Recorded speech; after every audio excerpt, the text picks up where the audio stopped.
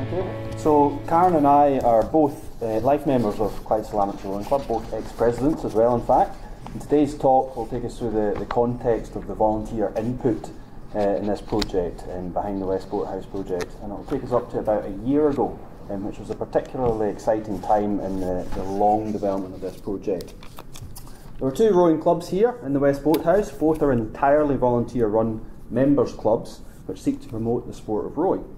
Like most sports clubs, they exist to focus on their own sport.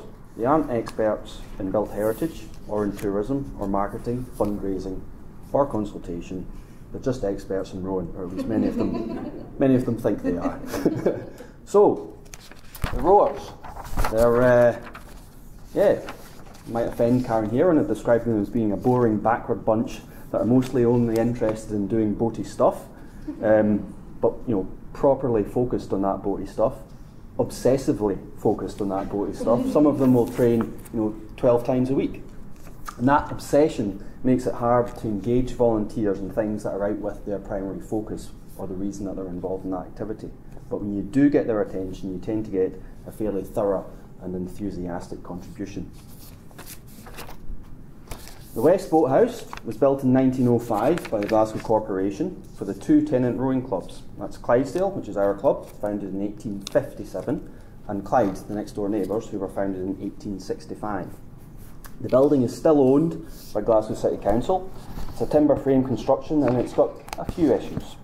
Its condition is often misunderstood, not least by the building owners, but that timber frame is the reason that it still stands today, when any other construction type on that particular site would probably have fallen into the river by now.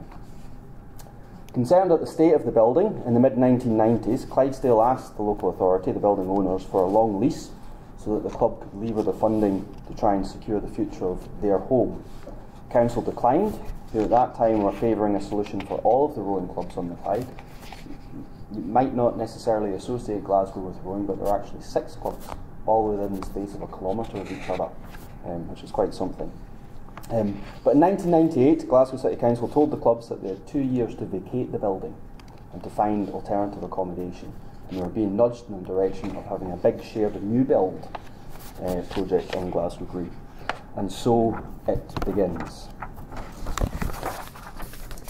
Between 1998 and 2015, the clubs were blighted by this idea of a new boathouse project, and there are various iterations of proposals, some more horrific than others. 2007 looks like an absolute belter. And basically there was a 17-year standoff between the local authority and the clubs, with the local authority expecting the clubs to have the capacity to deliver a multi-million-pound capital project, and the clubs expecting the council to do everything for them. And eventually, I think it was 2013 or so, it became apparent that it was really up to the clubs to try and deliver this, which was a fairly unreasonable prospect at the time. And eventually, 2 of the clubs that had been part of those discussions had just got fed up. Such was their concern for the state of the listed building that they had to address the future of their very existence. But the desire to stay in the West Boathouse didn't start in 2013, it didn't start in 2015, it started a lot earlier than that. Many of the long-standing members of the rowing clubs consider this place to be their second home. And once, I think it was 2005 or so, it was actually the centenary of the building, and there was a wee sort of celebration within the boathouse, and one of the architectural students who was a member there had done some measured drawings, and that just got everybody started thinking a bit more about this particular building.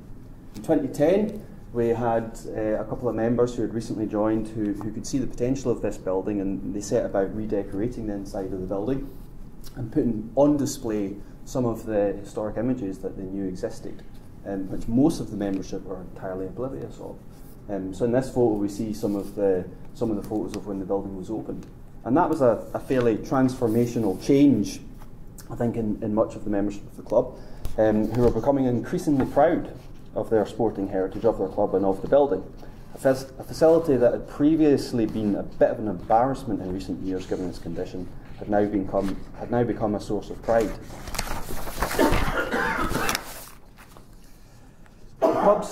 Clubs started to participate in Doors Open Days, and they were pleased to show people about the club. They weren't entirely sure what they were letting themselves in for, but they were absolutely delighted when visitors were as interested in the sport and in the history of the club as they were in the building.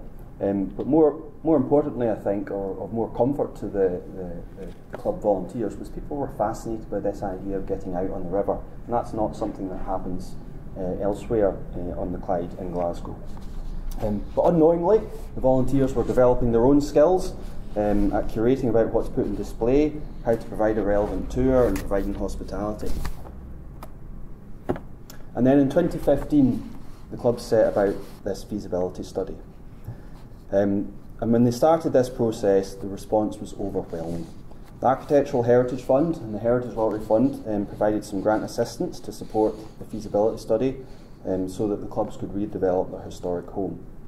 This photo was taken from the briefing session for the feasibility study, where Scotland's Urban Past encouraged the volunteers to research their archives and to share some of the heritage that they'd uncovered, but also to contribute ideas about what is relevant about that heritage and how they could share that with a wider audience. Ideas for how the clubs could engage a wider audience and get more people active on the river were provided on the evening, and more was achieved in 2 hours during this session than had been achieved previously in the previous 17 years. So I'm about to show you about a dozen images which were collected in that evening, and they've all got a different relevance which has informed the later development of this project. This is one of the earliest images, which we think was in the late 1800s. Rowing on the Clyde, of course, predates the clubs, it predates the building as well.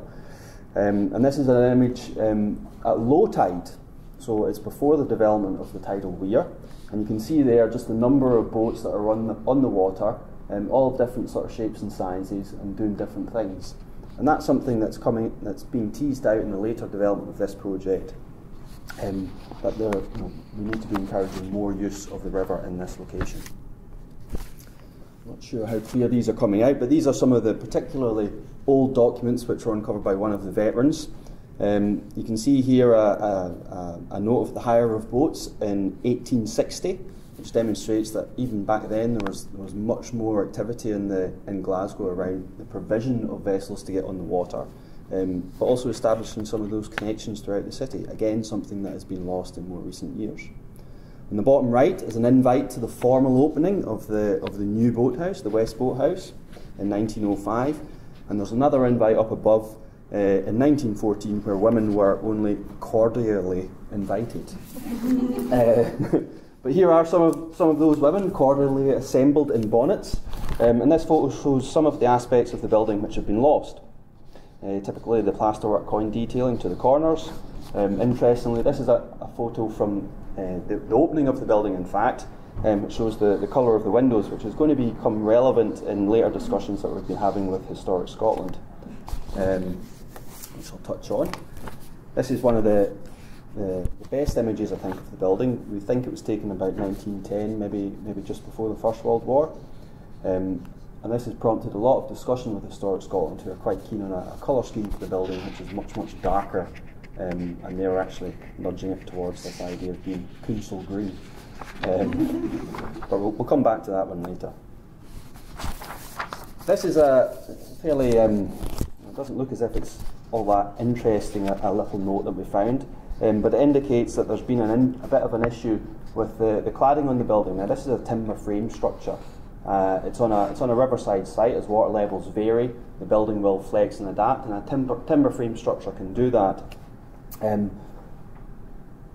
At some point, the external cladding was replaced with something that was heavyweight and inflexible, and that's a big part of the condition that you see the building in today.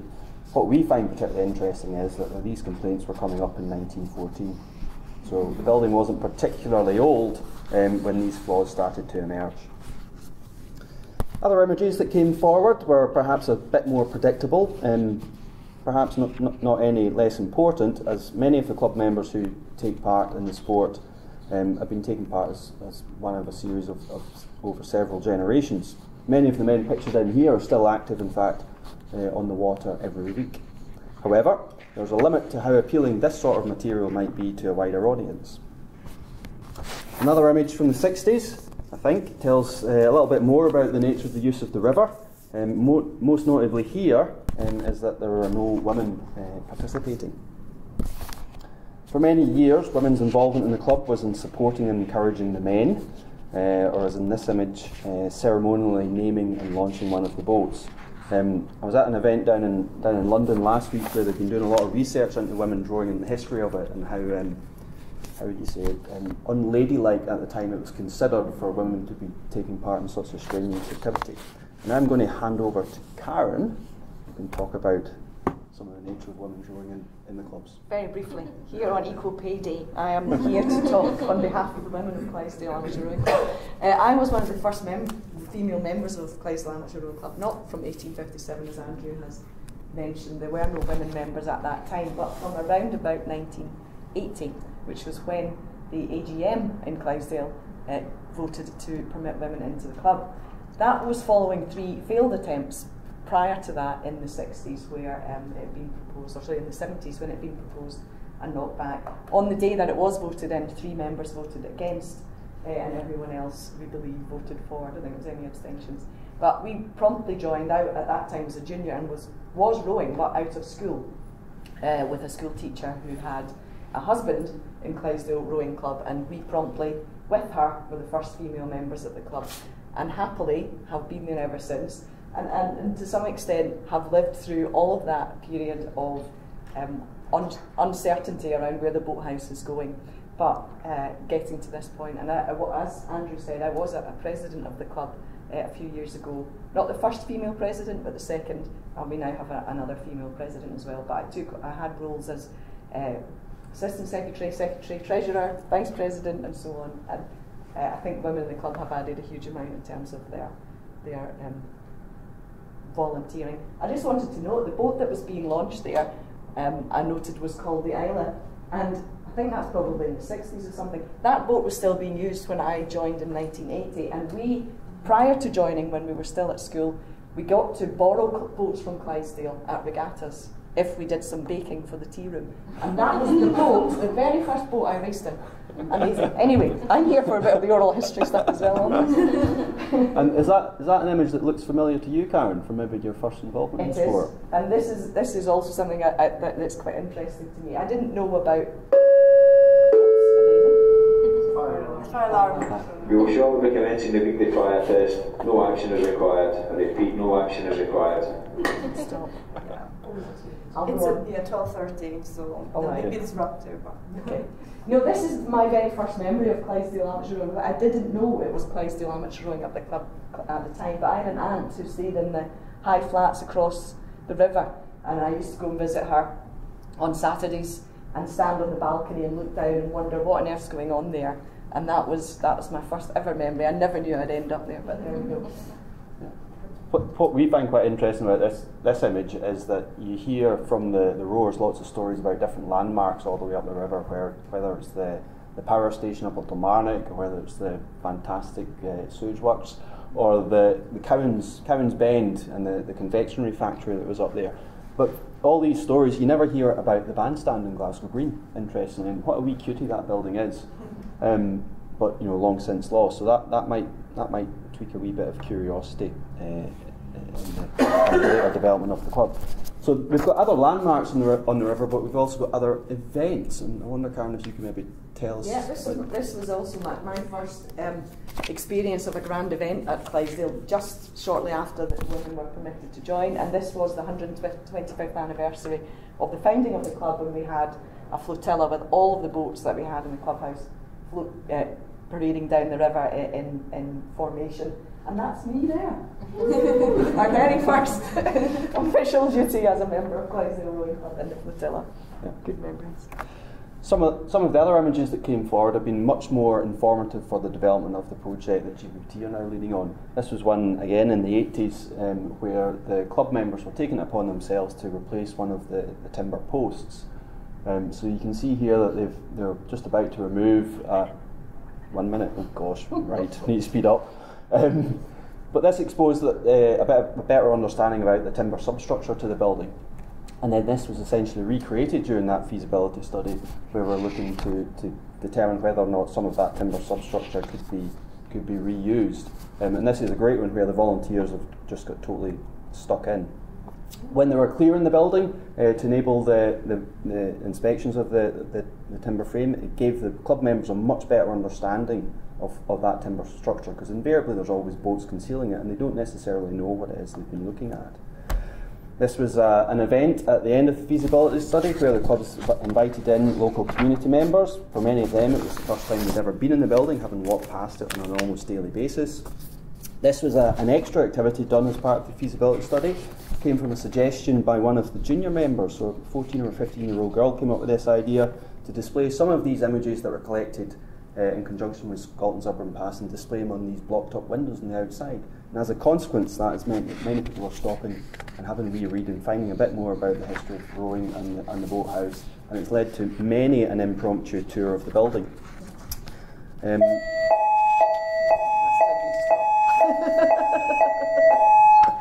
Attention please, attention please. Fire has been reported in the building. Please leave the building. So I'm just going to skip over this, but again, this is where Historic Scotland are quite keen to progress with council green on the windows. But this is Doors Open Day 2016, and this is really what the clubs do best. It's about providing access to the river for all sorts of different people who haven't been getting out in the river before. And then actually I can't tell you about that, I don't have the time, but we'll skip on to the next one, which was maybe the highlight of the 2016 Doors Open Day. Karen, about the oral You can ask me a question about it, but I and a little group put together the oral history with help from Scotland's Urban Past, which is fantastic, but we can follow up with a question if you want on that. Okay. That then concludes the panel. Thank you for your cooperation. So lastly, the other amazing thing that volunteers did with this project was when GBPT were doing a crowdfunding exercise as towards the development of the project, the volunteers were all over this like a rash, and the rowing network is just so wide and varied, with people contributing from Texas, from Singapore, from New Zealand, and that was timed, coincidentally enough, around the time of the Heritage Lottery Fund's decision about a round 1 award. And of course, in the end, the Heritage Lottery Fund were very, very supportive of the project, and a round 1 award was made. So the project is moving on great leaps and bounds now, with the assistance of Glasgow Buildings Preservation Trust, incidentally where I work. And yeah, it's been a very exciting time, but none of it at all would have been possible without that enthusiasm and momentum that's been generated by the volunteers.